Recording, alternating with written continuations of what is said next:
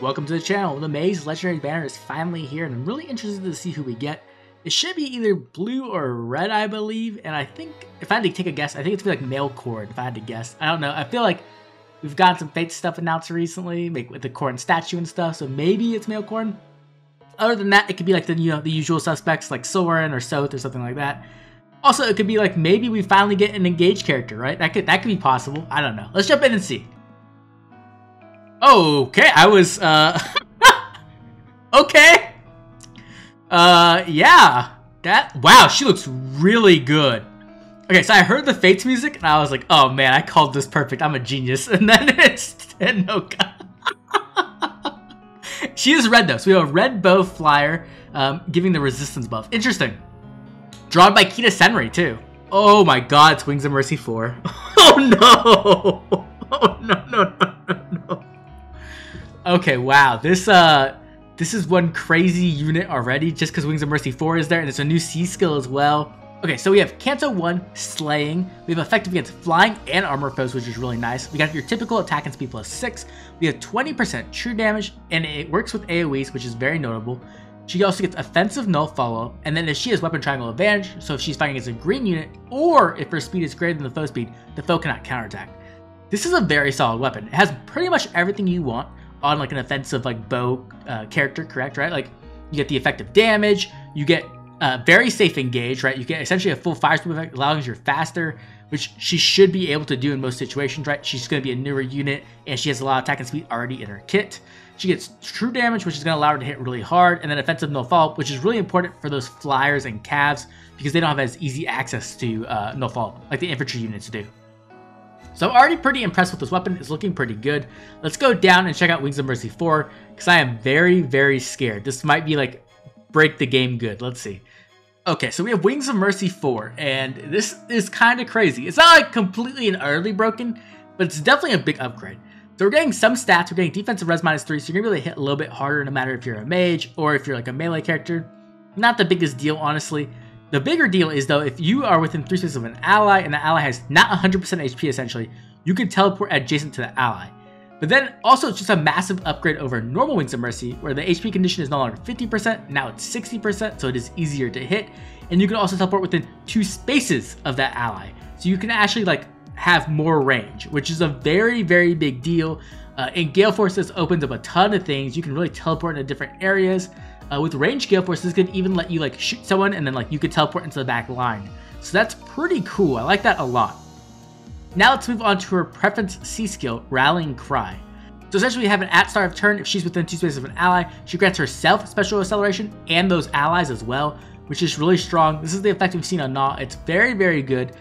It could be really good on Gale Force. Typically, you're going to want someone else who can Gale Force to have that effect, which neither Gnaw or Hinoka will be able to do. But even so, that's really powerful, and it can really help with a lot of like acceleration that you do need. And for Hinoka herself, it's going to allow her to get into Deadeye range much easier, right? She's going to be able to hit once, have Deadeye up, and then smash that in. Now, the one thing is, of course, that she doesn't have any type of anti-guard or tempo, so she will be a bit weak to that. But even so, it's a big, big deal. It's going to allow her to like really proc Deadeye a lot more and make her a nuking ability much stronger. But that's not even it. She also gives out charge to herself and all flying allies within 2 spaces, which is really insane. So she's essentially going to be like a Lear, but instead of having to have like ally support where you're only going to have one person getting charge, it's going to be all flying allies. So Hinoka kind of wants to lead a flying army in a sense, and that could be really, really powerful in things like Summoner Duels or even like Gale Force flying strategies and Ether Raids. But in Summoner Duels, I can see some crazy stuff. Like you give Hinoka like with Altina, and they have charge, and like the Dancer has charge, and you're just flying across the map destroying things. That sounds pretty horrifying. And then lastly, she does have like a rain effect essentially where she's inflicting speed, defense, and resistance -5 on infantry, armored, and cavalry foes. So it's not exactly like a rain, right? It only affects non-flyers essentially, but it is a much bigger range as well, where it's within 3 rows and 3 columns, while a hold effect is only within 3 spaces. So that is pretty good. That's a nice, powerful C skill. It's a nice combination of support and power for herself. This unit actually looks pretty insane. So when it comes to roles, obviously Hinoka is going to want to be a nuke and a support. Those are the 2 things she's going to be doing. She's going to be able to do a ton of damage and kill things, but she's also going to be able to offer that support to your team, especially flyers. So she's really going to synergize well with flying mages, flying dancers, and then also your other flying nukes, or units like Altina, which is the first thing I'm thinking of course. But there's a lot of flying units in the game, obviously. When it comes to game modes, I can see this unit being used in a lot of places, right? She's going to be really strong in Arena. Arena is already very flyer favored, so her being able to like just be insane at flying essentially is going to be really scary to deal with and really annoying to deal with, because she's going to be able to give everybody like charge essentially. So imagine like having, let's say, Hinoka, and then you have like Duo Dagger and like, I don't know, Legendary Azura, probably not Legendary Azura, but like, I don't know, Duo Peony or something like that, right? All of a sudden you have this whole flying team charging at you, and then they can also like dance, right? And Pathfinder, like, oh, that sounds disgusting. So that's something to look forward to in your arena runs, I guess. She's obviously going to be good there. When it comes to Ether Raids, I could definitely see her being used on offense. On defense, it's a bit more questionable in my opinion. Obviously, you know, she could still be really strong, and charge could be annoying. I could see you catching people off guard, but at the same time with charge, the problem is that you could accidentally give yourself too much range, and then people could just bait you in an easy place, and then they can kind of come in and you just, you know, you lose, right? Now, obviously, if she's fast enough on defense, then she can make it so that they can't counterattack, but typically Ether Raid's offense does have the favor when it comes to speed, so that is something to consider as well. When it comes to Ether Raid's offense, I could definitely see her being a powerful nuke there. She could technically like pre-charge an AoE, and then she would get that true damage with it. She could kind of initiate, right, do the big AoE damage, and weaken the enemy team, and then the rest of your team could come in.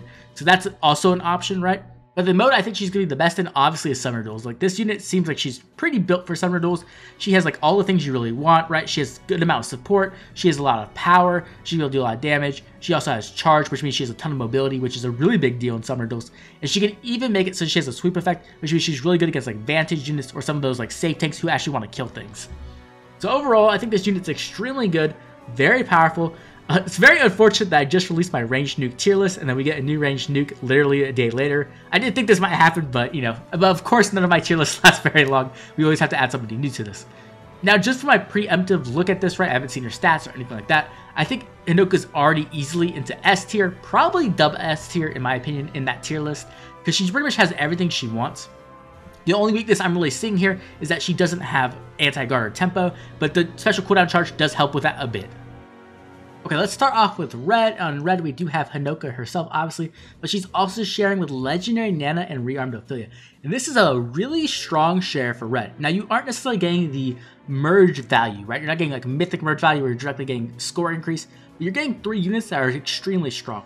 As I mentioned, Hinoka is probably going to be one of the strongest flying nukes we have in the game, though we'll have to see her stats to make sure of that. But we're for sure knowing that Legendary Nana, who is definitely one of the best melee nukes in the game, and is very, very powerful. And then on the other hand, we have Rearmed Ophelia, who necessarily isn't the most powerful nuke, but she offers extremely valuable fodder in the form of Special Spiral 4, and the ability to duplicate fodder, right? If you see my stream of duplicating fodder with Ophelia, it can get really insane. You can really duplicate a lot of things, like finish skills, like Time Souls 4, and Special Spiral 4 as well. And it gets to the point where you can really just get a lot of investment from Ophelia's, so that's definitely a color you might want to pull on. Now, the second best color, in my opinion, is going to be blue. Blue does have Legendary Myrrh, Sheeta, and Alfred. Now, this completely caught me off guard. I expected Chloe to be here because I didn't think they would do double Rearmed Hero in one Legendary banner, but they actually went for it. So the value in blue is actually quite good, right? You're getting a Water Legendary, you're getting a Wind Legendary, and you're getting Alfred as well. Legendary Myrrh is easily a very powerful unit. She's a great frontliner, and she scores optimally in Arena because she can run that distant counter seal, so she's a really good investment. Honestly, she's just better Gatekeeper as well. She can really shut down all those warping effects, which have become extremely rampant in our meta, right? We're just getting Hinoka, who's adding charge, which is even more warping on top of Guidance 4, right? So having Myrrh is a great investment there. Sheeta, in my opinion, is not the best legendary. She hasn't aged the best. She isn't bad by any means, but she definitely needs a lot of help to actually secure those kills with Vantage. So not my favorite legendary, to be honest. But then you have Alfred, who's a great source of fodder, right? You get Arcane Chung, which is a great Arcane Lance. It doesn't necessarily fit onto every Lance unit, but if you're looking for a unit to like Gale Force, or if you're looking for like a slower Lance unit, I think that's the better Arcane weapon you're going to be going for, right?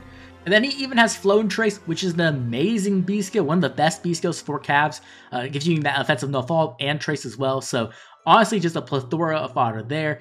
Great pickup right there in blue. So I think blue actually is a pretty solid amount of fodder, especially if you do need some legendaries for an arena core. After that, I'm going to say green. Now, green's kind of a mixed bag. You have Legendary Robin, who is one of the most meta powerful units right now because of the insane support he can give through that Omni Unity effect, grand strategy, right? Very, very powerful unit. Definitely do not underestimate him.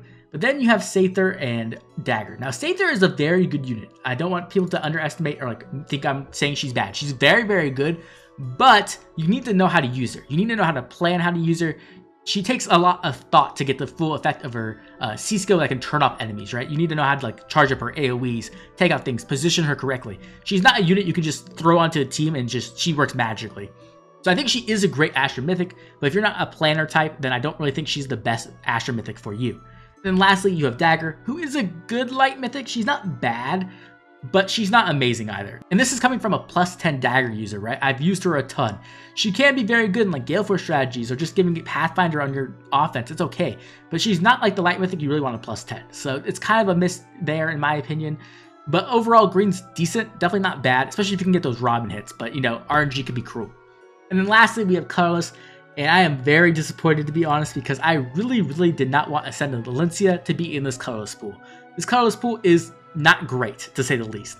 I was really hoping Valencia would show up either next month with Femordis and Asker, or 2 months from now with some other units that I wanted to merge up. Micaiah is not bad, don't get me wrong. She's a great nuke, and if you give her the proper investment, she can kill a lot of stuff. But she is a bit old. That's just the best way to put it. And then you have Legendary Corrin, who is just, well, she's Legendary Corrin. She's not very good. That's just the truth of it, right? She really needs that remix. Hopefully she gets it by the end of the year and it can help her improve her because she scores great, but her combat is not great in the slightest. So in Colorless, you pretty much have Valencia, who's a great hit to get, right? You can get a great unit with awesome support and also Dazzling Shift fodder if you're going for that. Though I would not, ever recommend foddering Valencia because that's kind of a sin. So in my opinion, it goes red, then blue, then green, then Colorless. Now let's answer the final question, should you pool? Okay, when it comes to should you pull, some of the pros are that red is absolutely bonkers good. No matter what unit you pull in red, you're going to be very happy, right? You're either getting insanely good fodder, or you're getting 2 legendaries who are some of the more powerful nukes in the meta, right? That's going to be great. You're going to love that. Also, blue is pretty decent as well. It's not the biggest hit.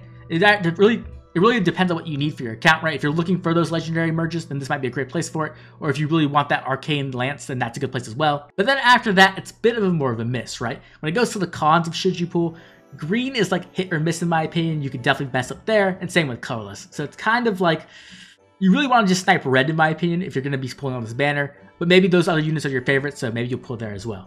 And then some other cons, of course, the things you need to think about are the banners coming up.